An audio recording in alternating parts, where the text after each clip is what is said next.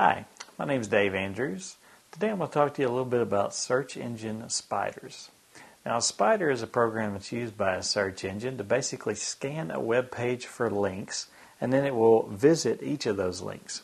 Now, what this enables the spider to do is to weave its way through the web, through these links that are created by files, and basically find all of the websites that are connected to each other and discover new websites that it didn't already have in its listings.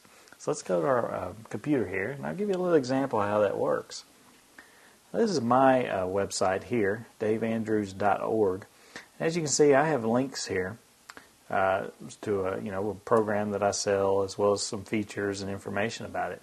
Now, what a website or web search engine spider will see is actually the source code of this web page. So just right-click in a blank space somewhere and click on View Source. Now, this is actually what the spider sees when it opens up my web page. This is the code behind the page. I'm going to scroll down here a little bit, and I should have an anchor tab here.